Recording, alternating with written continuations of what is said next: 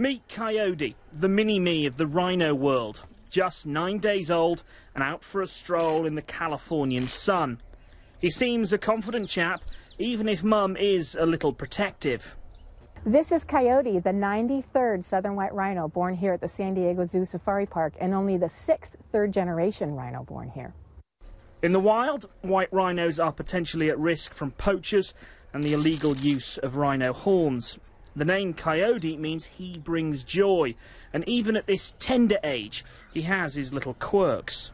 I think he sticks out his tongue because that's his personality. I've seen several other little white rhinos, and they haven't done that before. It's probably just something that Coyote likes to do.